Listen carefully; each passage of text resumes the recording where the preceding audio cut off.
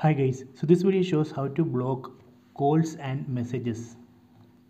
Open phone app. This is the icon of phone app. Tap on that.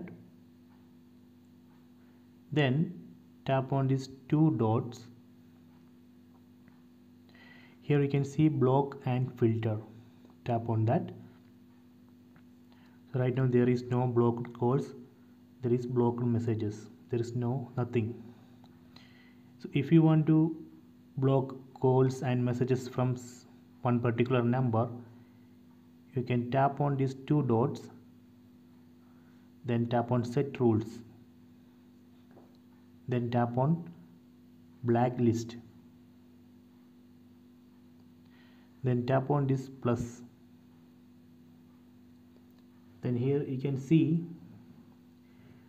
enter number manually, block by dialing code, select numbers manually. So let me select first option. Then here you can type the number which you want to block, then tap on add. You can see I have added one number in the block list. You can add multiple numbers. So this way we can block calls and messages from these two numbers. You can add as many numbers as you want. So this way we can block calls and messages. I hope you enjoy this video. Please subscribe my channel. Please like and share the video.